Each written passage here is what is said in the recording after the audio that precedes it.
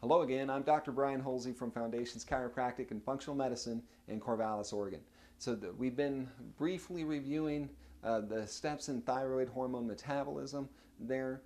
Last time we spoke, we talked about TSH and how it talks to the thyroid gland, now secreting total T4 and total T3, which travels through the body.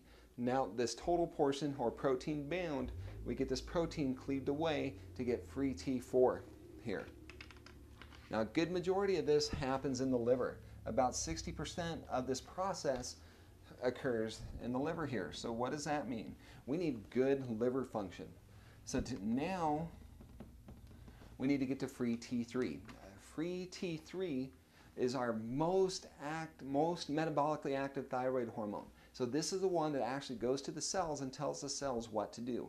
If it's a nerve cell, it says to conduct signal to the next nerve cell. If it's a stomach cell, it helps with producing stomach acid and to help break down protein. If it's an intestinal cell, it may help to push things along. If it's a muscle cell, it tells it to contract and so forth.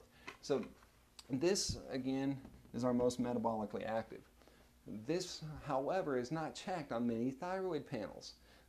I don't know why, but this is a part of all of our thyroid panels here. There. So another common place that comes into metabolism of the thyroid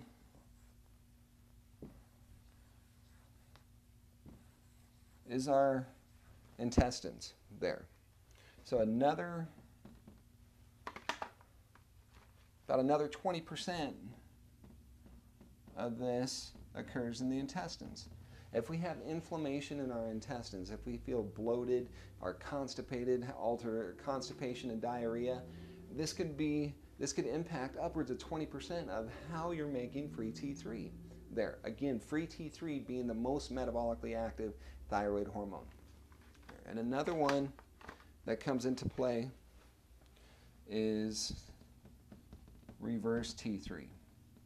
So reverse T3 is a mirror image of free T3.